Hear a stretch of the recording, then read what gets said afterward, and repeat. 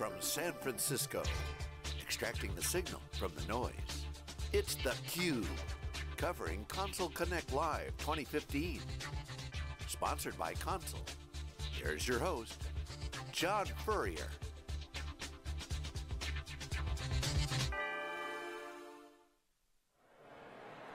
Hey, welcome back everyone. We are here live in San Francisco, the Masonic Center in Nob Hill in San Francisco. This is theCUBE, SiliconANGLE's flagship program. We go out to the events and extract the signal from noise. I'm John Furrier, the founder of SiliconANGLE. Joe, my co-host, Jeff Frick, general manager of our CUBE business.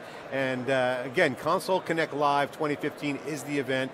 This is where the action is happening. It's a very nuanced event, but all the big under the hood, down and dirty, in the engine room of innovation of the enterprise infrastructure is here, while Apple's having their big event in San Francisco.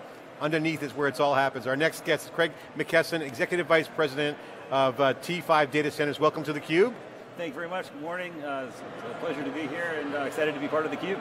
So Jeff and I were talking on the intro about, this is the engine room, a lot of innovation happening, very nuanced, not a big fanfare in terms of volume, people interested. It's a boutique community of geeks and engineers who are building out the next generation transport. Packets are being hijacked by China, DDoS attacks, we all know about what's going on in the press, but real innovation happening in this modern era of cloud computing. Customers want connections that are reliable. In the old days it was like, hey, just connect your wide area networks end to end, put a box and you're done. Not as easy. That's exactly right. I mean, this really is where it's all happening. These are the technologies really that enable companies to stay in business and evolve with the speed of modern business. Obviously, you mentioned the Apple event. Amazing company, great products out there right now, but without technologies like this, the apps that you pull up, the apps that allow businesses to function every day, really wouldn't work. So the Apple kind of teases out what I call the Netflix factor. People get used to the preferred experience of APIs, always-on apps, pulling up iOS, Android, kind of diversity of new software, hence packets. And so, talk about T5, your business, and what are your customers looking for? Because now they're thrust into this, hey, your old and stodgy siloed networks, that's not what users want. They want diversity, they want the iOS apps, they want APIs to their data from whether they're Salesforce data or enterprise data. What is the new environment that your customers, and what are you guys doing around this? Well, that's a good question. So T5 data centers, we're actually positioning it as not your traditional data center environment. What we are here to do really is enable our customers' IT environments and IT strategies. So we have a national portfolio of data centers across the US, serving primarily the larger enterprise segment. As you know, with the emergence of cloud technologies, the way our customers are buying IT is definitely changing. They're not necessarily doing as much of the large, dedicated suite type infrastructure, but looking for smaller deployments and the ability really to deploy in a hybrid environment, connect to the public clouds, like AWS and the Googles and the Microsoft Azures, things like that enable their architecture. And so that's really why we're here and why we're a proud sponsor and partner of Console, is really to allow our customers now to enact on those strategies that are going to make them successful in the future. And what do you see that they can do now with Console, the promise of Console that they really couldn't do before? Why is this an important moment in time? So with the emergence of cloud technologies, companies are really evolving more into an on-demand type of culture, right? So instead of having to pay for a lot of dedicated hardware and resources, technologies like Console will allow them to create virtual connections into different environments on demand as they need it for whatever workload they're trying to support, whether that's big data or if you're in a certain vertical. At T5 we're really starting to look at focusing in on the media and entertainment vertical. That business historically has been very project-based, and there's been a disconnect between the project-based nature of their business and the way data center compute and storage services are sold. Right, so we're looking to utilize technologies like Console to better align our service offering with our customers' needs, and really that's how this is becoming a game changer. What is the new requirement? I mean, it sounds really easy. The old days was connect boxes end to end. Why is Console Inc., and why is Console Connect important? Is it the ecosystem? Is it the fact that people want multiple clouds, not just one data center? Private cloud's hot. We hear VMware talking about unified hybrid cloud. What's the big thing that's making all this work? I kind of like to use the analogy of Baskin-Robbins, right? You know, there's 31 flavors at Baskin-Robbins for a reason. There's hundreds of cloud opportunities and options out there for customers as well, depending on the type of workload that they need. And so for a company to invest the time and resources to allocate and connect into all of those different types of environments really isn't feasible. So, you know, technologies like Console really allow companies to make those connections that they need when they need them and how they need them. And so, I think, again, that's really what's exciting about this and how it's going to change the landscape. Do you guys see hybrid cloud deployments and a lot with your customers? We do. You know, I think if you step back and think, IDC, I think it said that 50 to 70% of enterprise users now have some type of cloud deployment, right? The majority of those really are hybrid environments, right? So there's always going to be a need for your typical on-prem type of environment, but certain workloads are then bursting into the public space, or they're setting up their own private environment. And so, you know, it's intuitive that anytime you have a pendulum swinging from right to left, it's going to settle in the middle in more of a hybrid type environment. So is the console ecosystem and the whole value proposition a cost driver or enablement of new capabilities, or both? It's really both.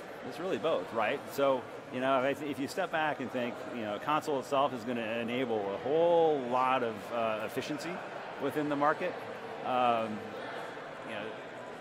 But it's also going to, because you're driving efficiency, you're also going to minimize costs as well. So from a pure networking perspective, instead of purchasing dedicated circuits between points A and B that you may be utilizing 20-30% of the time, console will enable you to create those circuits and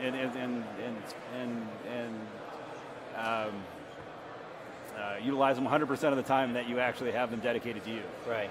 Craig, you mentioned that there's hundreds of cloud applications out there, and I think we spend so much time kind of focusing on the big ones, right? We focus on the big public cloud providers, we focus on the big applications that everybody knows, Salesforce, et cetera, but talk about how kind of there is this growth of so many other specialty applications, smaller applications that are cloud-based that we don't necessarily see, they're kind of below the radar, that really speaks to having this ability to have this multiple direct connect environment. So if you think about all of the different ingredients and functions that there are in a typical business environment, right? Each of them have their own types of applications that are needed. And so, from a software as a service perspective, it's much more efficient and scalable to offer those applications on a software as a service type model, right? As opposed to selling the individual licenses. Right. And so, as a result, you're seeing a rapid influx of those types of offerings out there, and again, console is going to allow the companies to pick and choose which applications they need when they need them. So I got to ask you about IT transformation, something we hear about all the big shows, IBM, VMware, Oracle, all the big older vendors, HP, you name them, they're all out there. But now private and hybrid cloud, well, on-premise and private cloud, and you got public cloud, creates hybrid cloud, right, which we found from asking every guest is just like distributed computing. It's right, an outcome of engineering. That's right. So I got to ask you a question. What do you say to the folks out there that are kind of on the sidelines? I'm doing it the old way, I got my data center, I'm doing zero cloud, maybe some shadow IT out there, on some Amazon for some test and dev, nothing critical, but I got to evolve. Right. I have old, antiquated WAN links sitting there with remote branch offices, and I got to really do something. What is the direction? What do you tell that customer? What is the message to that IT CIO or executive?